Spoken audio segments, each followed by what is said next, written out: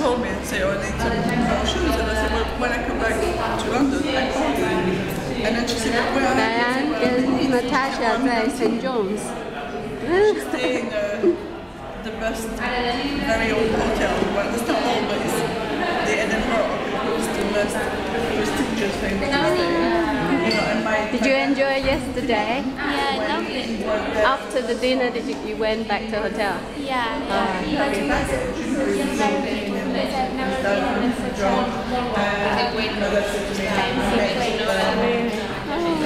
It's good you enjoy London. You have more time. I say to myself, I'm going to go to the top and I will be the manager receiving those people. And that was from the Edinburgh. So it was quite emotional for me to go to the Edinburgh because my dad was something quite special, and that's why my dad is the person he was. He worked as a manager as well.